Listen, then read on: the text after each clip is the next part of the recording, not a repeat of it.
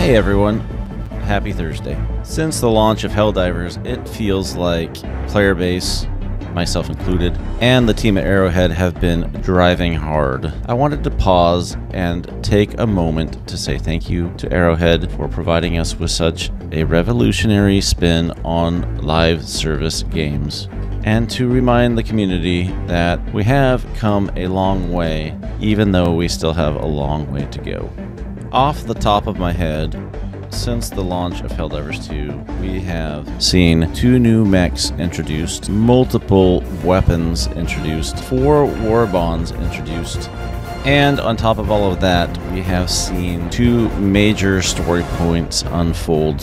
One on the automaton front, with us pushing them out of their stronghold in the known galaxy, and then them re-emerging at Cyberstan, followed by the Termicide debacle on the Terminid front. On top of this list, we have the situation with Sony and banning just a crap ton of regions, which really killed player sentiment towards the game, and the ongoing nerfing of popular weapons.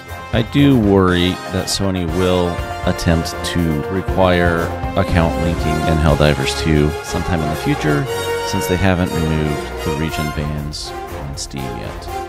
I am extremely hopeful, however, for the weapons to be retuned to be more fun and more powerful. I have seen multiple comments from community managers and both CEOs of Helldivers that this is in the works. In fact, we've seen quite a long pause on patches, and I think this is part of the reason it's taking a long time.